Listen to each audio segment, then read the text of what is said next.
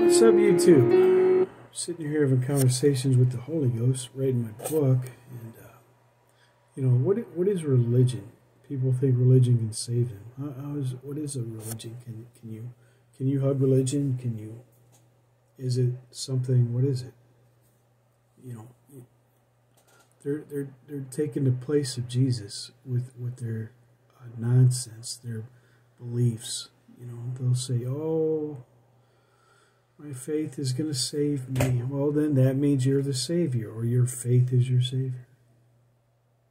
I thought Jesus was the Savior.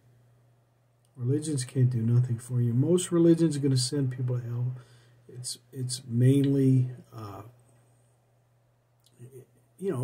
its best, I don't know what the words, I just had the words and I lost them, but at its best, it's good intentions, maybe even good practices, but that's just more conduct, but then they say, "Oh, this is my religion." That means they do it all the time. It's just repetition.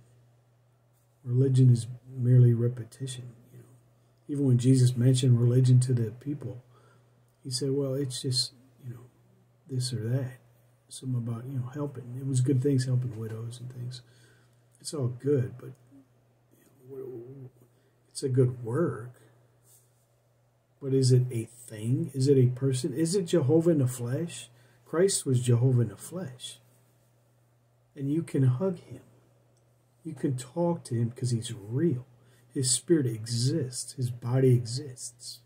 Do you understand? But you can't say that with religion. How are you going to hug? "Oh, I hugged my religion today. I talked to him." Stupid. You understand? See, if you're not biblically born again, Acts 2, Pentecost is the biblical pattern. I'm writing a book on that right now. Okay? Believers, make sure you're biblically born again. I just changed the title today. That's the title. Believers, make sure you're biblically born again. The preachers aren't preaching it. The religions aren't religioning it. I can hear the Holy Ghost screaming. Wake up, have prayer, worship, save your souls. Peter said, I think it's Acts 2:40 or 2:41.